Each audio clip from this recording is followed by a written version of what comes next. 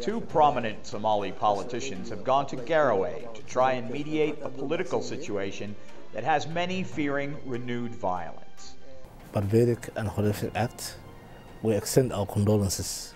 Former Prime Minister Omar Shamarki and former Puntland President Abdewali Gas arrived Monday. They were invited by clan elders.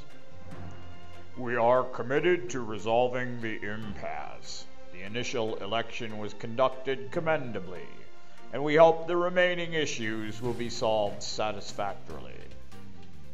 There was voting held in May, but not in all districts, and there have been complaints by the opposition. Fears of violence are real, as on June 20th, fighting broke out in Garowe with at least 20 killed. Shamarki called those skirmishes an act of war.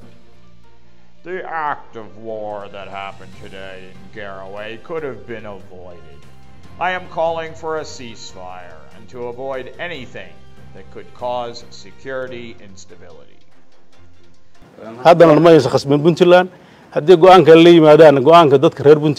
Since then, Puntland President Saeed Deni has made a major overhaul of the state government, replacing personnel in at least 8 ministries. And then the local legislature started work on amending the state constitution. Many expect this will extend Deni's term. On Sunday, the state capital saw citizens flee areas near the parliament after Speaker Yusuf Jibril's Independence Day speech. He said the constitution would be amended despite protests. The Garowe police chief called for calm in what has become a tense city.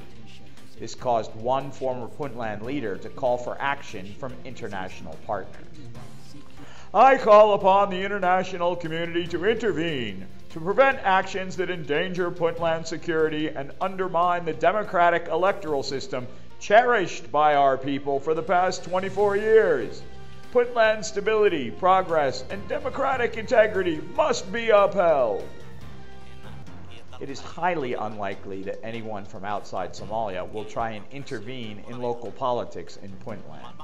Even the federal government of Somalia has so far taken a hands-off approach.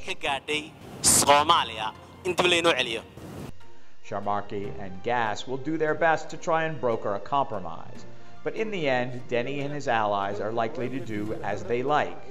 With other state leaders looking at extensions in a deal with President Hassan Sheikh Mohamud to enact electoral changes, it is unlikely that anyone could or would step in to prevent Deni from doing this. ADN TV will continue to report on political developments across Africa.